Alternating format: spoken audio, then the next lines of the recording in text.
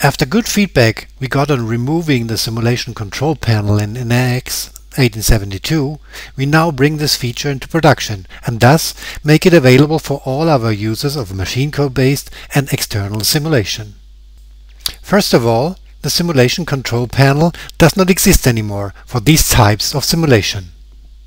So you can start simulation even if no dialog is visible. This gives you the possibility to concentrate on your main topic, the simulation itself. You might now wonder where the details window has gone. It is now a separate dialog, which you can open and close at any time during simulation without losing its content. For this purpose, we added a new item to the ribbon in the simulation task environment. The same is true for the Show Machine Components dialog. Also for this purpose, there's a new button in the ribbon allowing you to open this dialog to manipulate the visibility of the simulation components. After bringing a spinner control for the simulation speed in NX 1872, we are now reacting to quite a lot of comments from our customers and now introduce a slider control in the ribbon.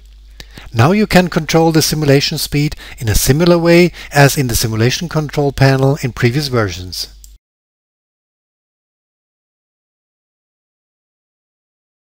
Second big topic, which we now improved from a usability point of view, is in external simulation.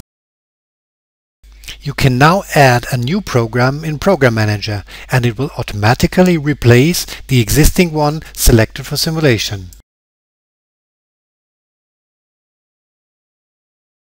There is no need anymore to either close the simulation control panel or leave the task environment in order to change the NC program to be simulated.